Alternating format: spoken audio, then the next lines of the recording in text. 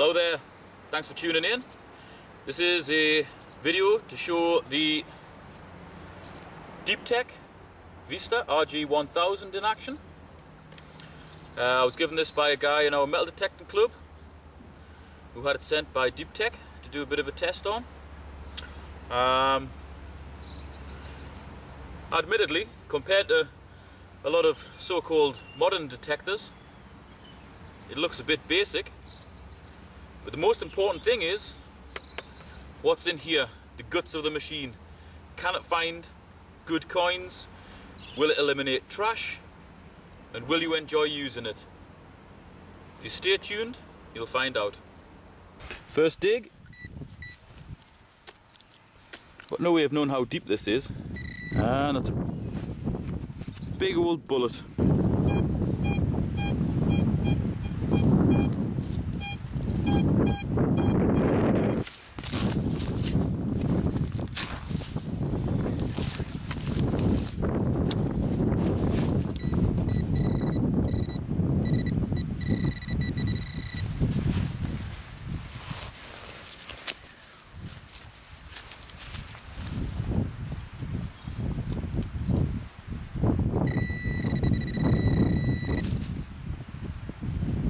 Hey!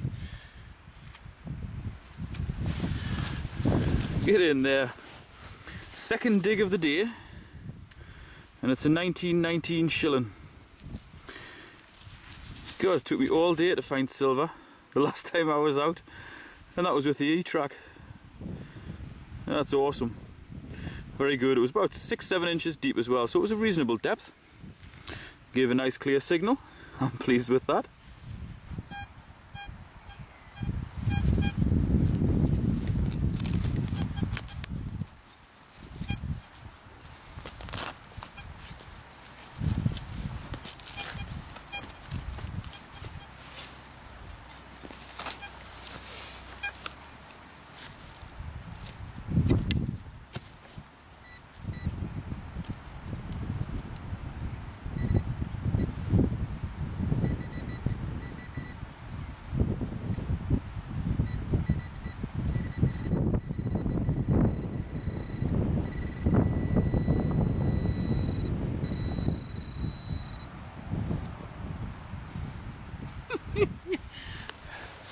I don't believe it. Why can't I do this with my detector? This is the strange thing. I must just have hit a hot spot. This is a bit that I haven't done yet.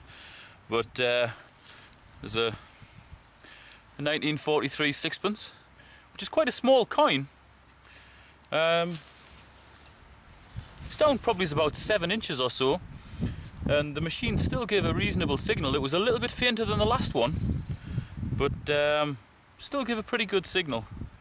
Certainly, you know, a signal worthy of a dig, and a dig worthy of silver. Excellent.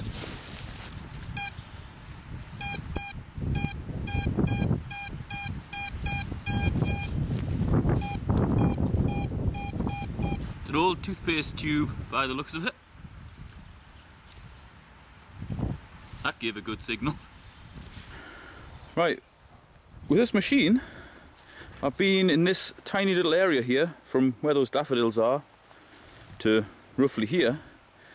I found 3 coins, 2 of which were silver, a couple of bullets, and there's another signal here. Don't know what it is yet, but it seems to be a hell of a lot just in this little area. And I haven't dug any rubbish yet, no rusty iron, so hopefully this won't be rusty iron.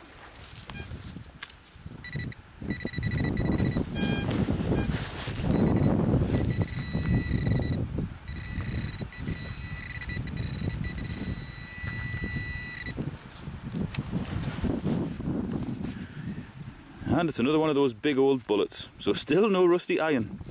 I've got the discrimination set at about 15–20%. So far it's working very well.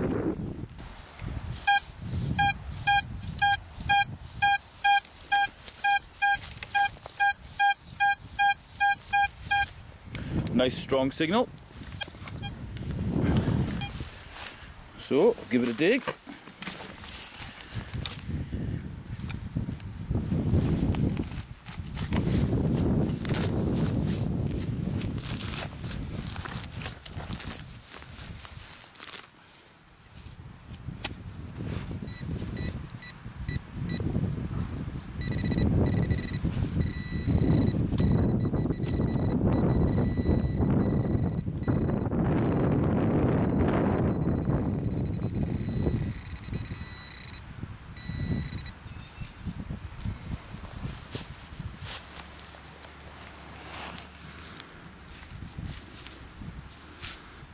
actually a washer, that.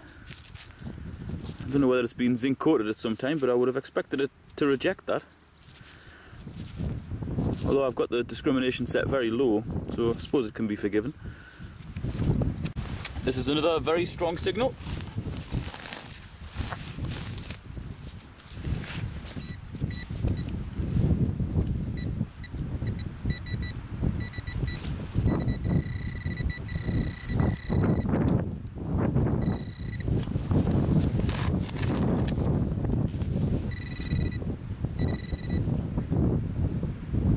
There's a mark of a coin there, so I think this is the first. Yeah, this is the first copper of the day. George V halfpenny, in reasonable condition. And this one is a more modern sixpence, 1948, no silver, hence the terrible condition.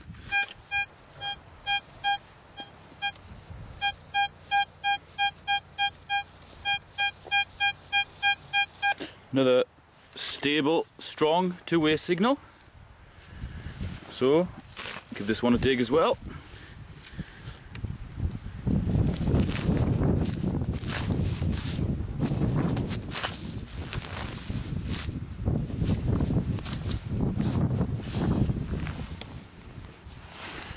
Well, I can see straight away this is silver as well. There it is.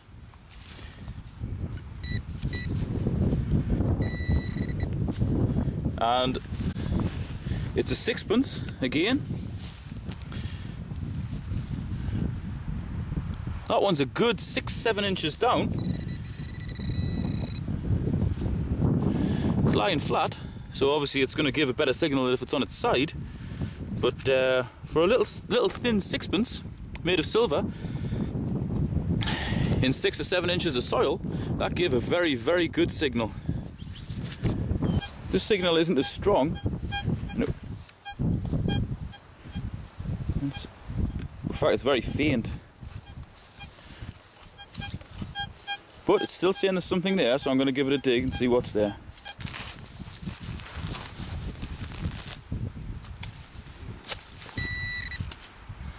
Yet another coin, another threepenny bit, at about 6 inches or so. Not bad.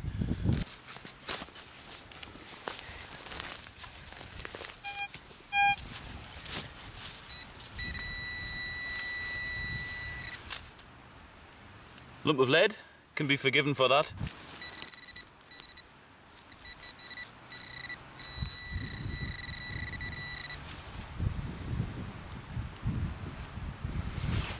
That's a 2.2 bullet casing.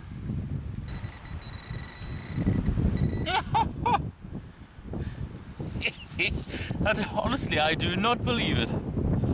Another piece of silver, a 1918 sixpence.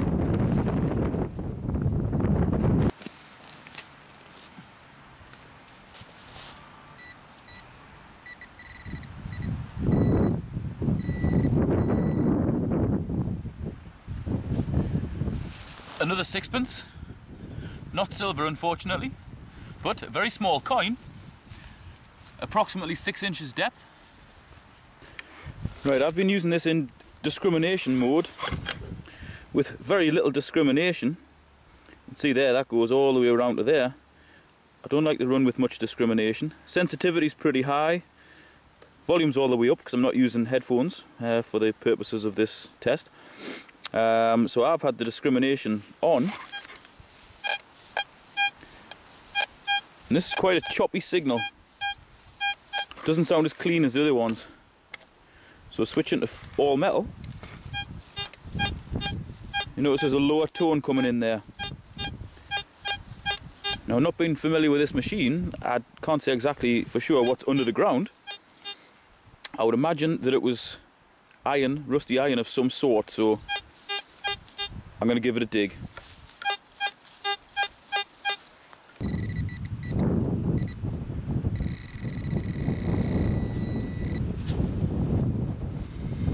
And it's a fairly well rusted 2.2 shell.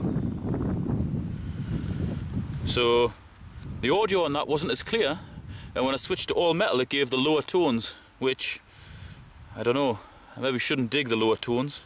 I haven't been digging them so far, but I was not going to dig that, but I thought I would, just for the purpose of a test. It turns out to be rubbish. Here's another sort of a nasty signal.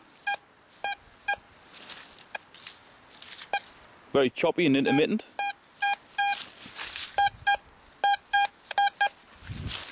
Not as smooth as some of those other ones.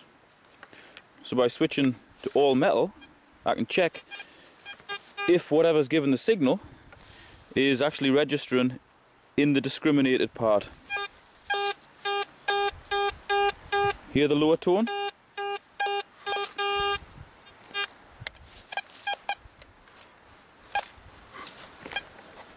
All metal.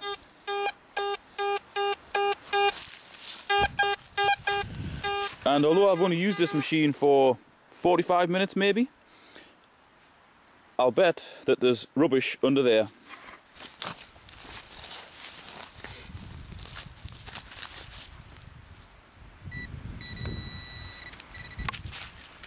Big lump of rusted iron. Obviously no need to dig that. The machine was telling me not to dig it, but by switching to all metal, I checked, realised it was rubbish, didn't need to dig it. Good discrimination. Dear God, I do not believe it. Yet another silver sixpence, 1921, George V. Very good indeed. That one, again, about 6 inches.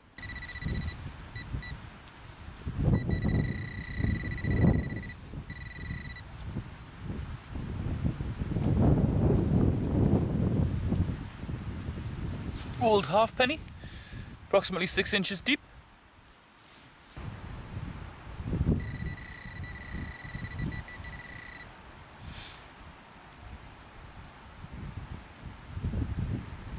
Ah, big old penny. 1919, George V. I was wondering when the big pennies were going to make an appearance. Normally, I find more of these than anything. This is the first one I've found so far. But I don't really care because I found so much silver.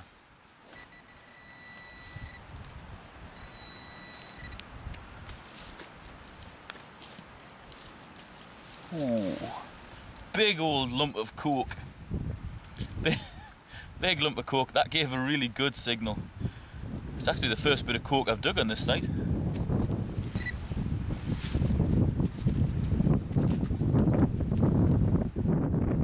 A big old penny, early 1900s. Oh, actually it's not early 1900s. I was just guessing there. It's actually a late Victoria in reasonable condition. And the date is 1900.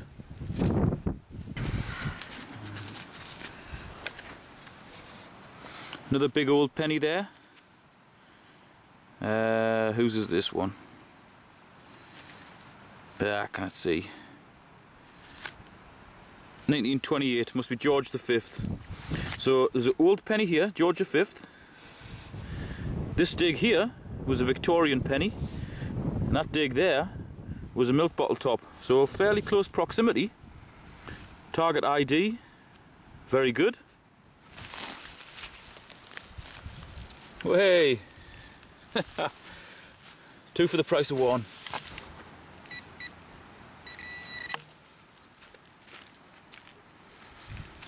That's the first twoozer I've had today. Big old Edward the, what's that, 6th? Or was he the 7th? I forget. Edward the 7th, so very early 1900s. And that one looks worn away to knout, so probably about the same age or older. Another old halfpenny. George V. 1912 halfpenny. George V halfpenny. That's interesting. There's a rock here which is given a reading, hot rock of some sort. There's also an old penny. Still gave a good signal, even though there was a rock in the hole.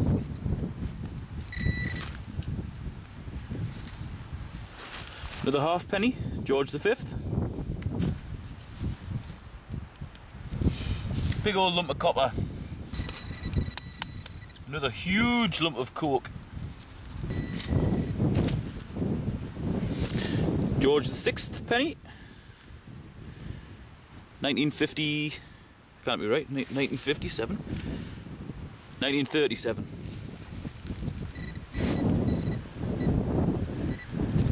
And another one. 1921, George V.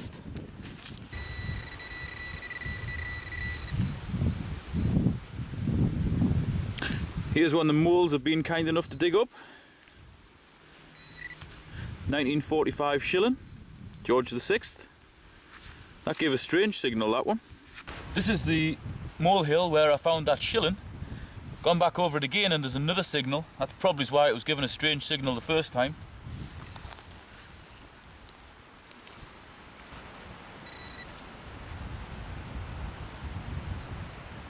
Yep, George V, half penny. That was in the ground. The shilling was on the top next to it. That's probably why it gave a strange signal. Absolute craziness. I was just walking back because I'm actually late for where I need to be today. Carrying the machine alongside me. Found a 1944 sixpence. I've now found more silver than I found on any other day. And I think I've only been here about 2.5 hours. I'm very, very, very impressed. So, I've been here about 2.5 hours. This is the machine I normally use, Etrac, with an 18x15 coil. This is the machine I've been using today, the Vista RG1000. And I found more silver today than I found any other days. May have just hit lucky spots, maybe the machine, I don't know, but I don't know whether there's 7 or 8 silver coins, pennies, a lot of good finds. There's another 2 silver in here. A lot of good finds and hardly any trash. Big lump of coke there. Don't need that. It's a bottle I found, not with the detector. So these are the finds. A lot of good finds. Found that ring earlier on, that was with the other detector, in a different part of the field. That's really the only trash that I've dug for all of that. Very, very good. And to be honest, I probably would have dug half this trash with an Etrac. So that's the copper. They're all silver. Very good hunt. Now when I got this machine, it's actually come with a little coil, about 5 inches, which I imagine would be very good for doing contaminated parks. This coil looks to be 10-11 inches, and it was getting down to a reasonable depth, and it found lots of good finds today, so I'm very impressed. Sixpence, shilling, sixpence, sixpence, sixpence, sixpence, shilling, all silver. Old pennies ranging from Victoria through to George VI. Half pennies, most of them I haven't even bothered cleaning up, be the same sort of era. 2 bullets, an arrow tip, modern one though, 2 threepenny bits, 2 modern sixpences, which are pretty manky, and a little button. Very, very little trash dug, and proportionally a lot of silver. The most silver I found in a whole day's hunt is 6. I managed 7 in 2.5 hours with that machine. Don't know whether I hit a hot spot or what, but very impressed.